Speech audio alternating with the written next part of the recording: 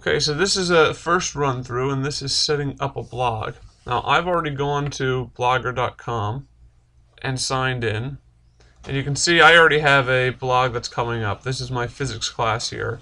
If you want to start a new blog, simply click on the button here, and a new window comes up.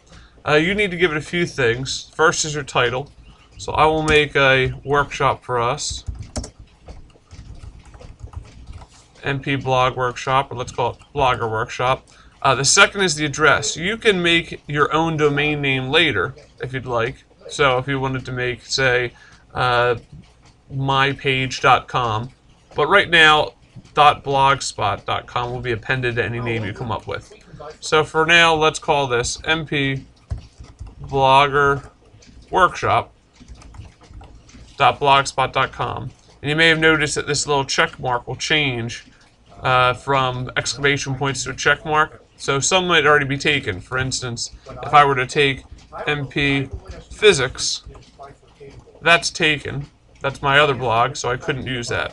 But MP Blogger Workshop should be all set. And now I'm just going to pick some kind of template that we can always change later on and create the blog. And that's it. Now this should bring you back to your dashboard, and you'll see you have a new blog here that you can start working with.